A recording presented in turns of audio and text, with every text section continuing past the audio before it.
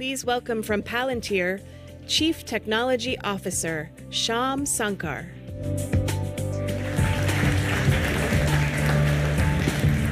Good morning. All right, so June of this year, from this stage, I launched AIP. So just, 3-4 months ago here, which AIP is our open, extensible AI platform to help you build AI-enabled applications by bringing LLMs to your private data on your private networks that power these experiences both safely but also efficaciously. But really, the observation that we've had over this period of time is that the battleground of AI, it's the factory floor, it's the front line. And that's because AI transformation is an empirical journey. You have to experience it. You can't think your way through it, you have to go do it. And so today we have tons of product to show, but we're gonna have our customers actually show all of the new things that we've done together. We're gonna have them take you on their experiential journeys here. Customers like HCA, who have proactively looked into the future of their actual schedules to identify patient bottlenecks and staffing shortages and solve them upstream. Or Eaton, where they've gone from an alert inbox that tells them things that are going wrong to a solution inbox that tells them things that they can be doing about things that have not yet gone wrong but might. The important thing about all of these customers is that they have pushed to prod. I tell every Palantirian internally, I don't want to see proofs of concepts, I want to see proof. And that's largely because these LLMs are different. They are something new. They break our existing mental models. And I thought that's what I'd really focus on sharing with you. What are the ways in which we think about these things, and how are they kind of different than what's come before? And we could start there by asking, what is an LLM doing? Or perhaps more importantly, what is it not doing? Well, it's not doing algorithmic reasoning, which is a form of computation that's so precise that there's no ambiguity in its execution, right? To the extent it doesn't do what you said, that we call that a bug. That's not supposed to happen. And on the other extreme, it's not doing human thought, a inherently creative medium that is wrought with ambiguity. That's part of the feature of human thought. It occupies this middle ground in between these two things here. And it can be very tricky as you're implementing these things to hold that tension in a precise way, because it is fluent in natural language, but it doesn't actually understand what it's saying. So it's not human thought. And while it is instructable in ordinary human prose, it's horrible at algorithmic reasoning. So it's this third type of thing. And I think one of the characteristics of this third type of thing is that LLMs are statistics, not calculus. It is this kind of stochastic genie, if you will. There's a lot of randomness in it. The best metaphor for this, and perhaps one of the things to think about as you're implementing these use cases, is what it was like for us when we first started trying to predict the weather. When we first started trying to predict the weather, I think in the rough mid-1800s, we thought it was going to be like predicting the next eclipse. Once we figure out the math behind this thing, I'm going to tell you precisely what the weather is going to be in this location 100 years from now at this time. And obviously, intuitively, we all understand that's not how weather works, right? Astronomy is calculus. It's governed by the truth of the underlying mathematical equation. I can tell you that in the year 2186, I can tell you exactly where you need to be on Earth to see the longest eclipse in the last 10,000 years. And that's the nature of calculus. On the other hand, with weather, it's more like it might rain today, right? The equations are dominated by the propagation of error and some underlying fundamental stochasticity, randomness in it. And we see this through another lens too. The fixation with pushing to prod comes by thinking about this by analogy. When you introduce even one stochastic variable into what was otherwise a deterministic system, your software, you've now made the entire system stochastic. And that requires us to rethink some fundamental things that are in the tool chain, how we as human reason about the problem, and how we incorporate it to achieve outcomes. This is the difference between a demo and a product, right? So we had a self-driving car demo in 2025. It drew 132 miles. It's not around the block. It's a meaningful distance here. And arguably, you could say maybe this year we'll have a product. Maybe it'll take another year or two more. That's after 44 million self-driving miles. And some of that, the need to have all that experience speaks to this intuition that we have, that there's something stochastic about it. We need a lot of proof to understand how it's going to behave. So in some sense, it's kind of easy to build a demo. It's much harder to build the product, and that's what we're focused on. And when you really think about that, you start to uncover the fundamental primitives and infrastructure that you're going to need to harness the true underlying value of transformation that LLMs can bring to you here, and realizing that all of that value comes from the elegant integration of the algorithmic reasoning, the LLM, and human thought. And that's what you're going to see in the workflows that customers show off later today. But one of the core ways to leverage the power, the underlying power of the LLM, is this idea of the K-LLM kernel. Why would you use one LLM when you can use K? We can kind of think about, if you squint and just go with this analogy for a second, like each of these LLMs is like a slightly deranged mad scientist, mad genius. When we have this sort of situation as humans, we build committees. Why would you ask one mad genius the question when you can ask a committee of mad geniuses the question, and then synthesize the answer that you're going to get back and understand the kind of rich context where they agree, where they disagree, and what you want to do about that? It also forces you to realize the fundamental truth here that there isn't an answer in a context like this. There are answers. And it's probably most important for the underlying application developers to realize that. Because if you're in this simple paradigm, pretending that this is deterministic, asking a question, getting back a single answer, that could be a hallucination, that could be it's not the answer, it's an answer, and then you're surfacing that to the user, you're going to find yourself stuck somewhere in that journey between 2005 and 2023. If instead you're using a kernel, like the KLM kernel, and you're getting back multiple answers, you're synthesizing those answers, you're able to flow that through and drive the entire user experience towards operational outcomes. It's how you synthesize, analyze, and design the software that's really going to matter here.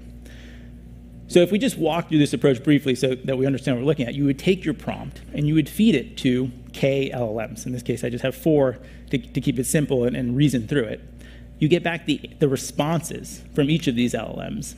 You can use that to summarize the response of each LLM, and you send the entirety of each of the responses to a synthesis stage to understand, rate, compare the answers that you've gotten, and come forth with a best possible answer, the dissenting view of the answers, which models got what right, which models got what wrong, and then surface that to both the developer to drive the user experience and the end user as a consequence of doing that.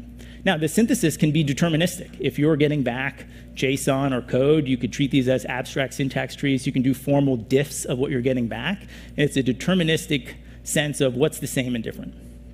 But also, the synthesis can be an LLM step itself, where you have a synthesis prompt that's helping you, in the context of the workflow you're trying to do, create the right synthesis that matters for the work that you're doing in that stage. I'm going to illustrate this in a second. But I think what you will see is that the KLLM approach is the only way to manage model stability, operational risk, and harness the true nature of the LLM to win. So when we talk about model stability, if you remember a few months ago, there were reports that ChatGPT or GPT-4 suddenly got worse or better or different at certain things. And if you asked OpenAI, they would say, no, nothing changed. I always told you these models were stochastic. So yeah, you're getting different answers. That's the nature of the model. I think that's a pretty strong argument for why you can't have one LLM making critical decisions. You need K. On the other hand, if you think, oh, actually something did change in the underlying model, I think that's a pretty strong argument for why you need more than one LLM. You need K if you're making a critical decision. So this allows you to triangulate the answers you're getting back and have a scaffolding around the critical decisions you're trying to drive in your enterprise operationally. Then if we think about, there's a lot of interest in creating custom fine-tuned models. That's great. I think we're going to live in a world where there's a menagerie of models in the future. How are you going to deploy them? You think about are you going to have to do the equivalent of 44 million self-driving miles of testing and evaluation to understand and characterize putting this model into something as critical as manufacturing batteries or critical national infrastructure? I don't think that's a viable surface area of solution. Why don't you just make it the K+1 model? It's the K+1 LLM that's being evaluated in parallel. You're able to triangulate how it's the same or different in how it performs against a broad surface area, and certainly contextually against the use cases you actually built this custom fine-tuned model to perform against. So it's the fastest way to and also the safest way to get operational value from the models that you want to build in the menagerie here. And then, of course, a big part of this approach is recognizing that you don't have many priors, or you have no priors on these models. How much experience do you have with this committee of experts?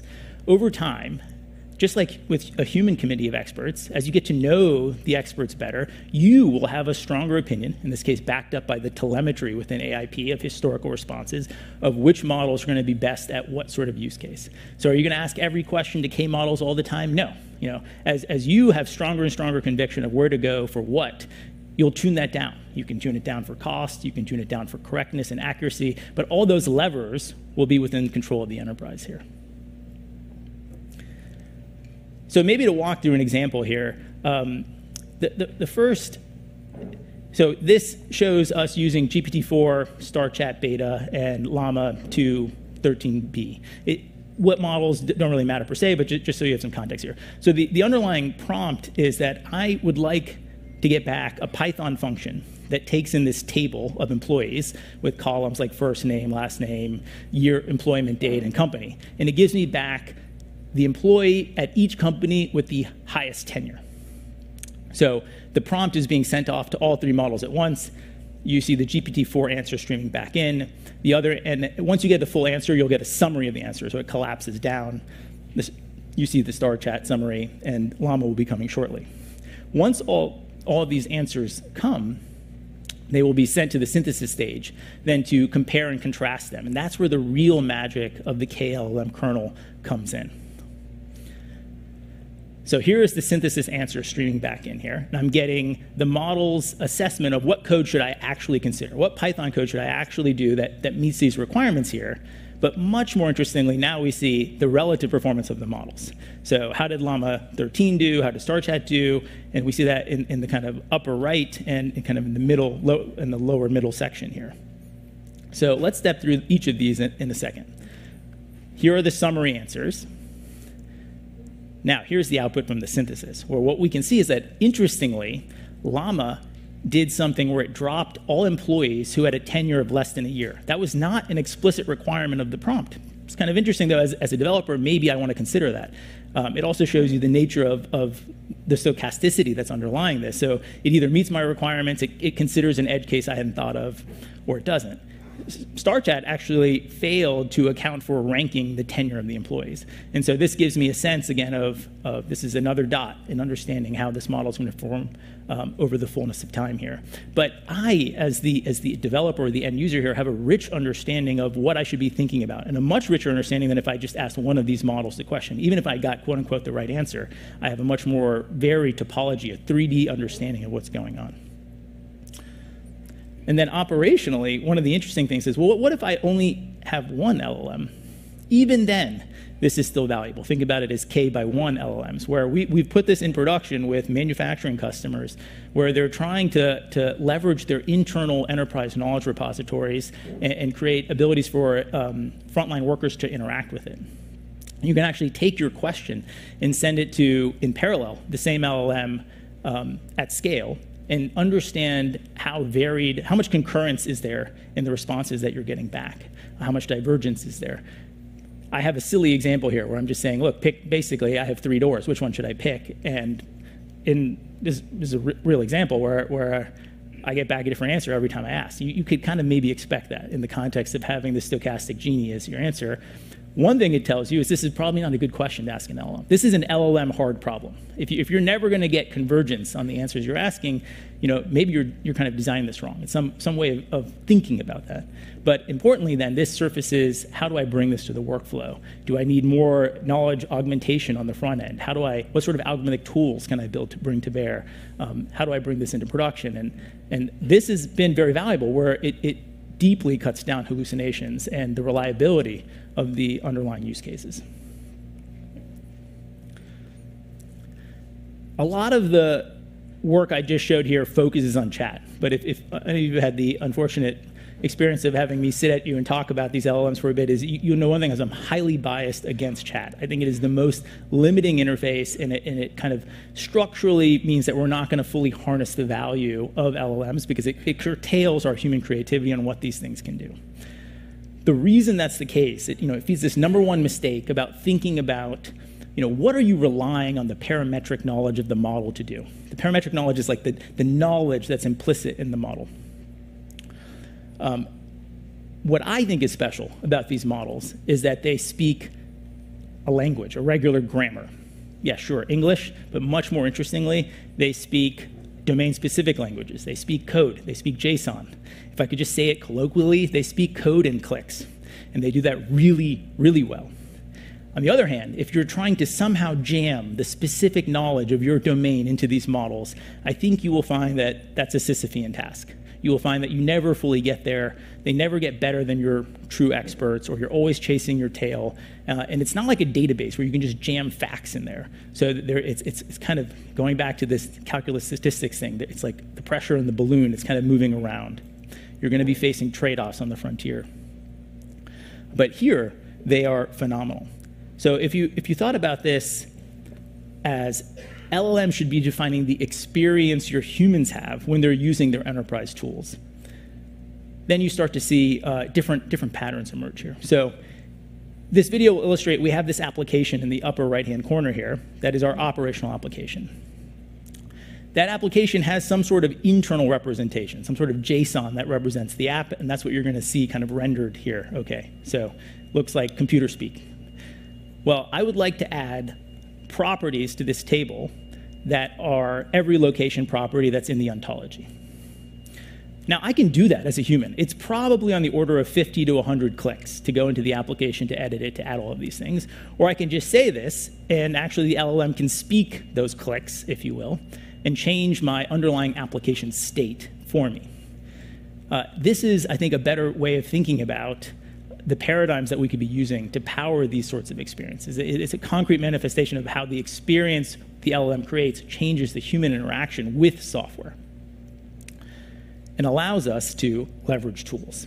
So LLMs need software tools. They need that augmentation to do algorithmic reasoning. That is how you get the precision of calculus with the power of statistics. And all of the value sits at that intersection of your deterministic code and the stochastic LLM. This is how you register your existing AI models, your Jupyter notebooks, your Lambda functions, your high-performance compute clusters. How do I take all of that deterministic value I have and unleash it in this sort of paradigm here? And I think in many ways, chat also limits us to thinking about LLMs as a single tool. It's like in music, it's like hitting one note, right? Like you want to be playing a chord, and that chord is the elegant integration of human thought, algorithmic reasoning, these tools that you have, and the LLMs. And so I want to just signpost this to really watch for this in the customer demonstrations later. And here's an example that we'll see from Eaton, where we can look at what do these tools mean? What do they look like? So we start off and we see the prompt here. This is, of course, a prompt that's going to an LLM. But underneath the prompt, you can see it's been given a tool, the ability to query the ontology for plant material, I think. You see more prompts, and then the interplay, okay, well, I can query for plants and for plant material as well. And as we kind of go on here, and this is like chained logic. This is an LLM-backed function. I'm building logic that's running my enterprise. It's fluidly going between the LLM and a query tool. And now what we see, it's also going to an ontology function. That's the function that's calling the AI model. It's calling the Lambda function. It's calling the notebook. It's calling the logic in my enterprise. And it's letting the LLM wield it in an operational context here with the guardrails, with the safety in an elegant sort of way. So I think you'll see that in each of these demonstrations. How did the customers build these functions? And how are they going between the LLMs and the algorithmic tooling? And that's a big part of this. What will also come through in these demonstrations, the LLMs don't change what problems matter to your business. The problems that matter to your business are the same problems that mattered to your business yesterday. They allow you to solve these problems substantially more quickly. And I think that's really exciting, because with AI, as Alex even kind of alluded to, all the value really accretes to the incumbent users, the incumbent applications, the incumbent organizations. And that means you can just solve these things substantially more quickly. Okay, so I think enough with our mental models. Let's get to the front lines. Ted will be up next to tell us and take us there. Like, what works? How do you approach it? How do you get started? Thank you, guys.